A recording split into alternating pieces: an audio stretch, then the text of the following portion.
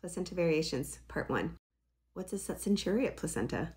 A Succenturiate placenta occurs when you have a placenta and then a small accessory lobe attached to it.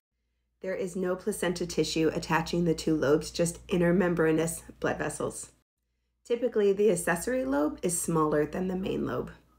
Sometimes these placentas can be confusing on ultrasound because they'll look anterior and posterior all at the same time. So what really differentiates this is you can see that cord inserts into this anterior, larger portion of the placenta, and you can see these vessels try to reach this accessory lobe. Now it's good practice to describe where the cord inserts. So on this example, I would say the cord inserts into the anterior, larger placenta with a Succenturiate lobe noted posteriorly.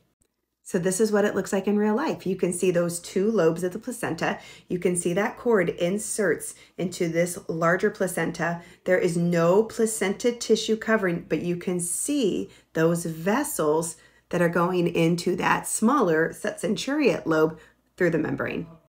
So because those vessels are exposed, what do we worry about? Vasoprevia. Anytime those vessels are exposed outside the placenta, we're always evaluating for a possibility of vasoprevia. Watch this clip next to see if you can tell me where that Succenturiate lobe is.